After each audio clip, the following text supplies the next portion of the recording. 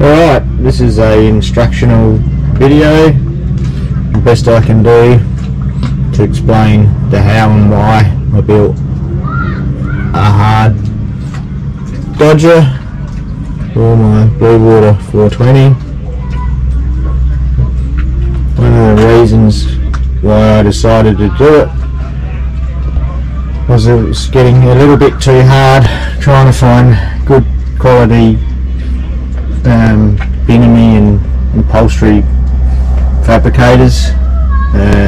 The soft dodger I had it was at the end of its lifespan, and yeah, I ended up putting my hand through it while I was cleaning it. The other thing was, the reason why I changed to glass was that I was getting sick of scratches in the strata glass. There's also a one-piece strata glass in the soft dodger. It was a very expensive piece, and it was very difficult for your average marine upholstery trimmer to fit, and finding people that had the time to do it was also an issue. Unfortunately, it took me around about 800 to 900 hours, and I'm sure making a soft one would have been a lot quicker than that and cheaper if I added up an hourly rate for my hours that I spent in the shed through the winter. The end product I'm very pleased with. The other benefit is handrails on the sides. If you're coming out from the cockpit out onto the deck, you've got handrails on the sides, and I made them matching with the ones that run around the cabin top as well. They're very comfortable while sailing now,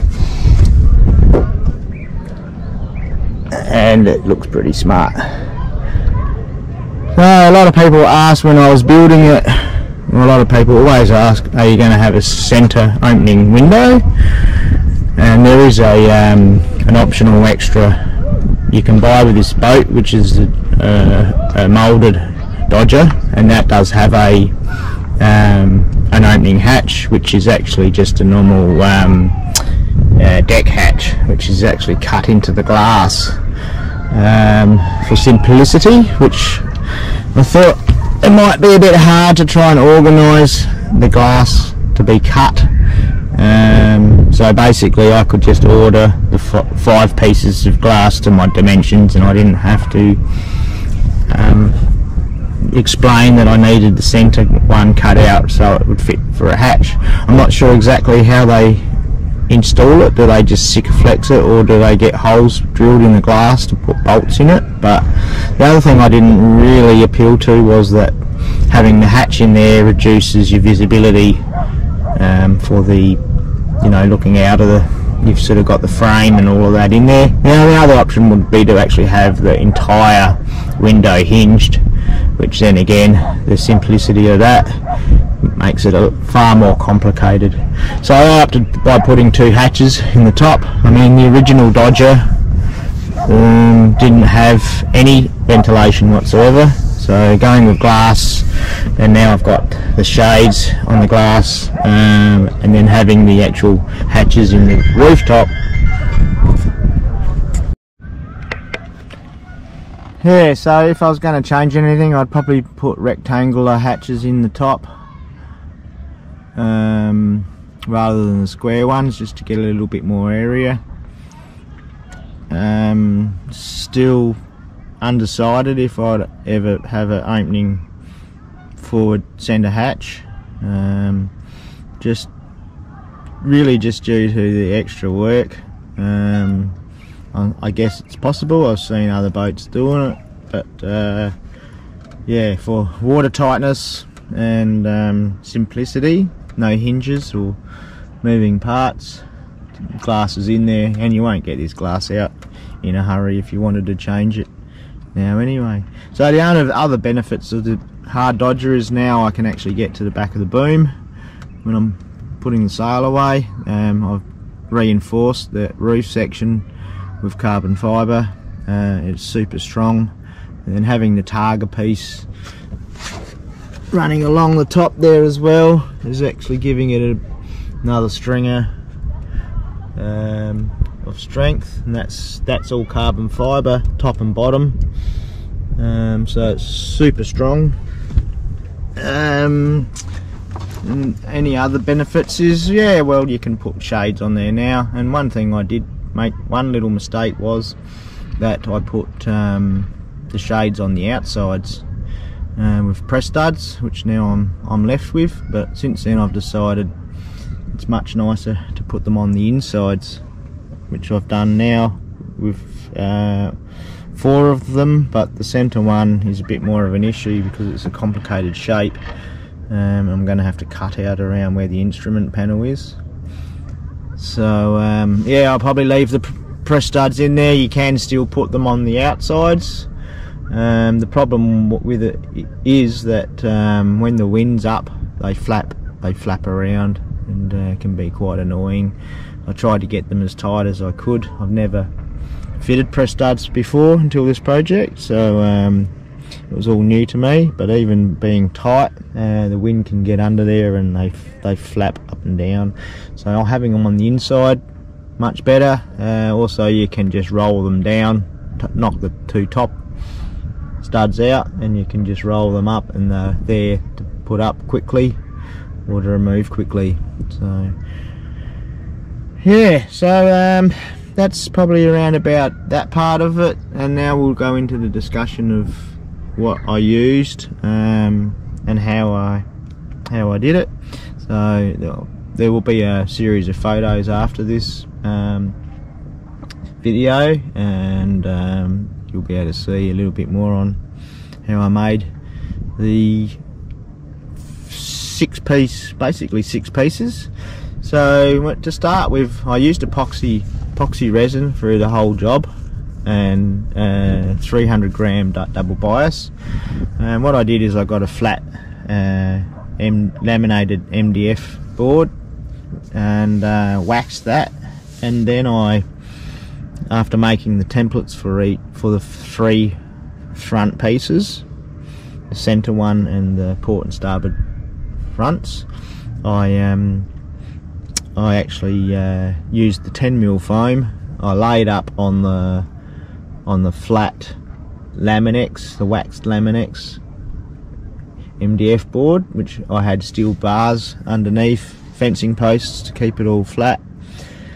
I laid the foam onto the laminate, 2 layers of 300 gram biaxial, and then I put the foam on, and then I put another bit of laminated MDF on the top, followed by about 80 kilos of lead weights.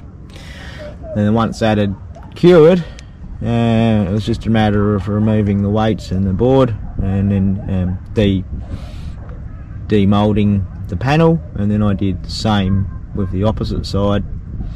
I only put glass around not where the windows were, obviously, because I had to cut them out. So it was only where the frames were all going to be. And yeah, so anyway, I got the first 3 done, and then I tabbed those 3 to the right angle on the boat, and then I started with the side parts, which are these frames. Yeah, so I ended up with putting the sides on, and once I put the sides on, then the whole thing wouldn't fit in my van, so it made the carting back and forward to the boat a lot harder. I had to use a trailer.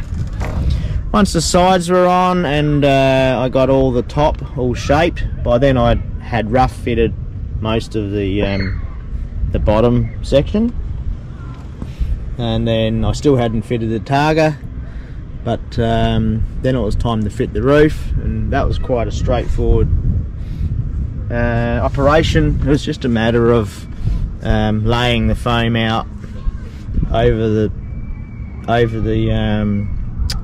5 laminated sides, and then epoxying it down with thickened epoxy, glue epoxy, and then lead weighting it to get the shape. And obviously I put a couple of sticks in the middle to get the camber, the right camber that I was happy with.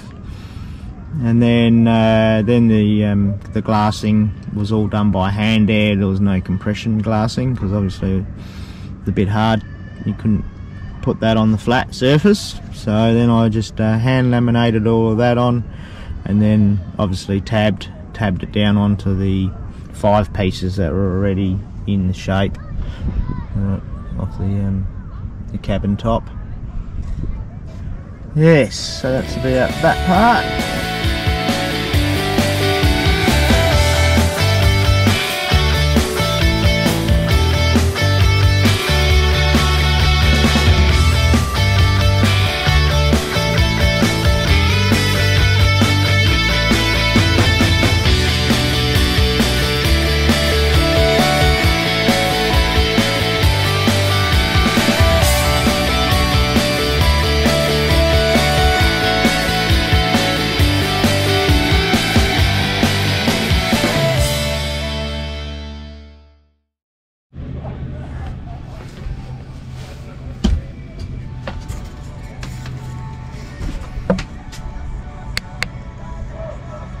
Back inside now.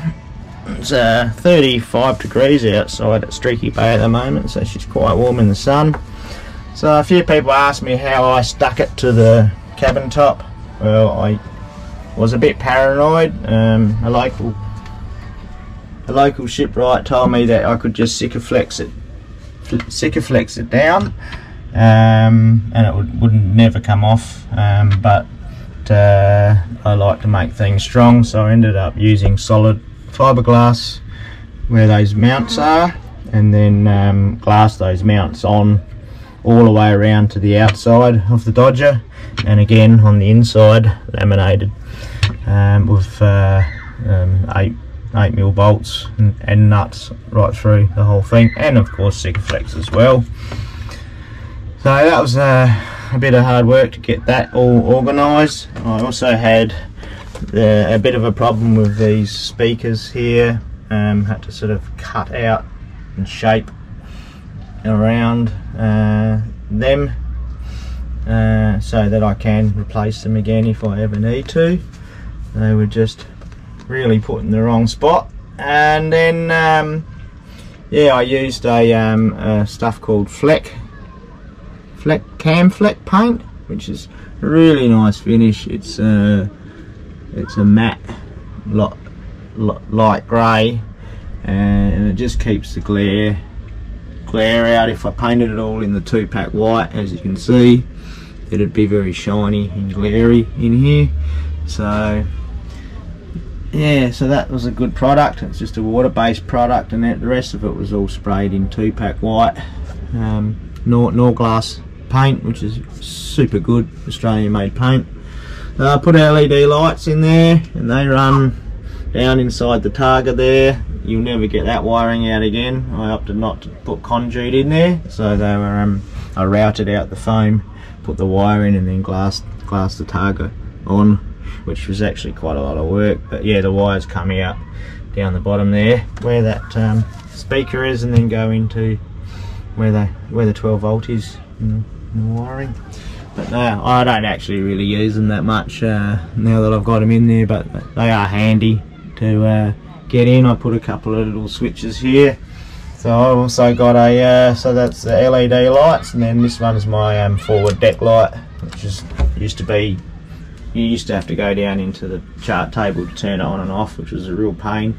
So I decided to reroute that while I was at it. And yeah, on the instrument panels, I had to move it back a little bit, but that's its existing spot. When I brought the boat, I noticed on the optional extra you can buy on this boat, they don't have any instrument panels there. They've put all the instruments up the top, which I don't really. I get a sore neck looking up there, so I opted to leave that the way it was. A lot easier than running all your wiring up there as well, so there was a couple of factors for that. But yeah, the simplicity of leaving it where it was and then having your speed and wind and all of that all at head height type thing, in the line of sight, much nicer. Yeah, so that's about it for this little video one. So what I'm going to do next is put all the photos of the build. I didn't do any videoing when I was building. Like I said, it took 900 hours, probably around about 3,500 Australian dollars in materials, and a lot of blood, sweat and beers, and sleepless nights. But yeah, I did it all in my shed at home, so it was only a matter of really rolling out of bed and starting the day after day after day. I'd work 7 days a week for 3 months, and yeah, and then getting it down to the boat was a bit of a mission. But yeah, I think I took it down to the boat about 5 times, 3 in the van, and then it got to trailer size, and then it was 2, and then the final fit before I painted it maybe 6 times, the final fit, and that was to try and get all of the base all nice and cut. I had to cast the base on and put a flange all the way around as well on the inside. So yeah, that was a fair bit of tinkering around, getting it all straight and level. It was also a mission in itself, but all of these radiuses here are all faired and rounded, so that was all, you know, it wasn't square. I'm trying to get a bit of shape into it, because it certainly you can make, by doing a hard dodge, you can make them look quite boxy. I sometimes see a bit of boxiness in this one, but there's sort of things that I couldn't really do unless I started doing some really dramatic curves, which would have been a lot more work. And obviously this wasn't built in a mould, it was all hand laid, no real plan. Sort of made it up each day and just to my eye, so I'm pretty happy with the product. And yeah, 8mm toughened safety glass. When you finish sailing, you can just hose it and give it a squeegee. Never have to worry about scratching it. And it's probably going to last longer than the paint on the Dodger. Yeah. Anyway, well that's it for the Dodger, and I hope you enjoy the pictures. And I'm not sure if I'll put any talking or typing through there, but you'll get the main gist of sort of how I laminated each panel. And if you have any comments, feel free to ask me. Alright, cheerio, that's it for now.